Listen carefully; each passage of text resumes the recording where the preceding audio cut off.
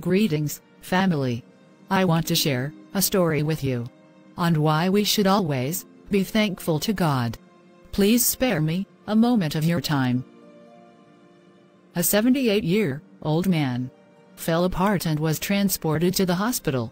He was given an oxygen to support him for 24 hours. After a while, he was better. So, the doctor asked him to pay the hospital bill of about $500,000. When the man saw the bill, he started crying. The doctor told him not to cry because of the bill. But the man said, "I don't cry because of money. I can pay all the money.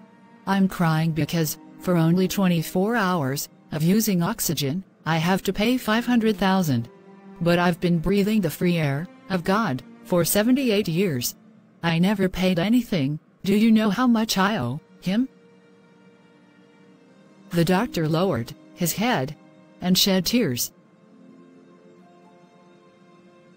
Now, to you, hearing this story, you have been breathing oxygen, the free air of God, without any price to pay for many years. You should be thankful to Him. In fact, pause this video now and say unto God, "Father God, thank you for the breath of life." And please, just take 2 seconds of your time and send this video to everyone you know, to remind them to always say, "Thank you, Lord," for all the free services of God in their lives. Thank you for your time. I will see you again.